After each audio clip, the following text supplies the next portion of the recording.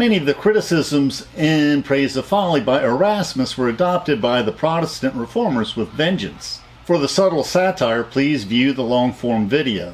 The philosophers say that it is misery to live in folly, to err, to be deceived, and to be ignorant. But this is what it means to be human. Folly mocks so-called philosophers who are really philosophers, who quote Greek phrases merely to impress. Folly mocks stoicism, asking, would life without pleasure be called life at all? Married life is nourished by flattery, joking, and compromise. Folly encourages the wife to please her husband, and the husband to please his wife, so the marriage will endure. Church donations are not enough. You must also hate evil, shed tears, pray, fast, and live a godly life. Jesus takes his greatest delight in little children, women, and fishermen, preferring to ride upon a humble donkey. The Holy Spirit came down from heaven in the guise of a dove rather than an eagle or a hawk. For more sayings, please subscribe.